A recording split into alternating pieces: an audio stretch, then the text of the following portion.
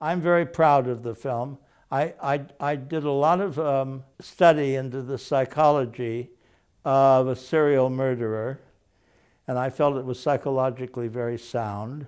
And I had two wonderful performers in the leading roles, and many people that I know will say things like I think it's your best film.